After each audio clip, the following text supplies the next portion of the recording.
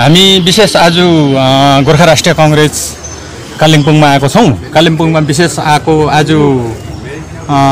कुरा चाहिँ के थियो भन्दाखेरि हामी भोटको झोली थाप्नु चाहिँ आएको होइन। आज चाहिँ अब हामीले जनता जनार्दनलाई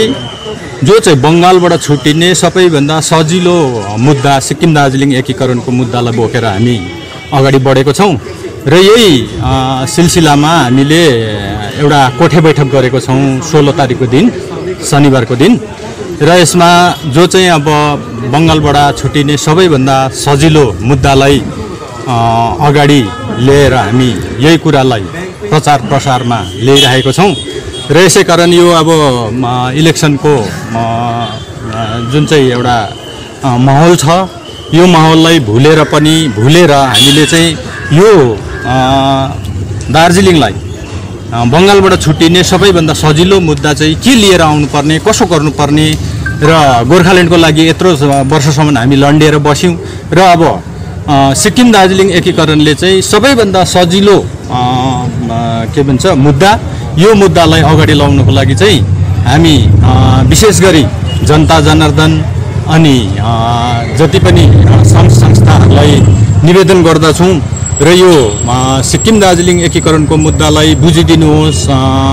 सम्झिदिनुहोस् र यसलाई राम्रोसँगले निहालिदिनुहोस् भनेर चाहिँ हामीले यहाँ ठाकुरबाडी मन्दिरमा त्यहाँको हलमा हामीले 16 तारिकको दिन 11 बजेदेखि मिटिङ सुरु गरिरहेका छौं र त्यसमा सबैलाई सिक्किम दार्जिलिङ एकीकरणको मुद्दा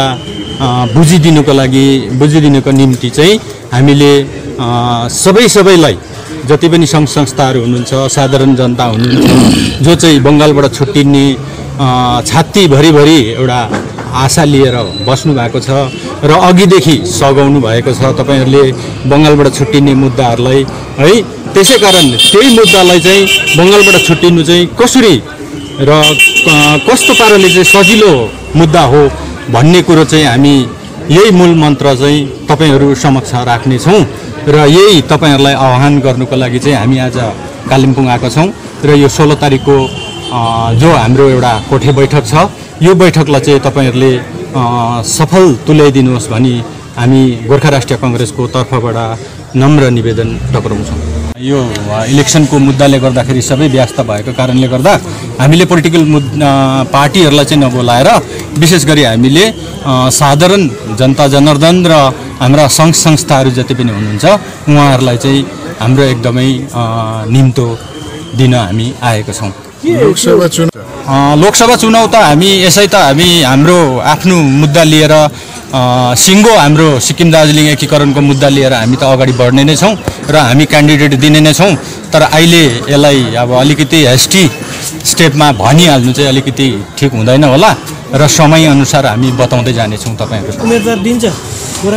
गोरङकारले एकदमै कन्फर्म दिन्छ नै हुन्छ हाम्रो मुद्दा। अनि अब यो त लोकसभा भोट हो हैन, पारदेखि तराईसम्मको कुरा आउँछ नि। यसलाई उद्धवको सहमति चाहिँ कस्तो छ तपाईहरुको? हामीले भोटले मात्रै त लोकसभा इलेक्सन यसै चाहिँ अब जो चाहिँ अब हामीले पहिला विधानसभा भोट लडेको थियौं। विधानसभा भोट लड्दा पनि हामी सिलिगुडीका के भन्छ सिलिगुडीबाट पनि हामीले हाम्रो प्रार्थी उठाएको थियौं र त्यहाँनिर जुन प्रकारले हामी थर्ड पोजिसनमा आएको थियौं त्यसले गर्दाखेरि अब सिलिगुडीवासीलाई पनि हाम्रो सायद अब के अरे धेरै नै यो मुद्दा प्रति उहाँहरूलाई जानकारीमा आएको छ र हामीलाई मधेसको भोटले पनि हामीलाई सफल तुल्याउँछ भन्ने हामी एकदमै आशा राख्दछौं।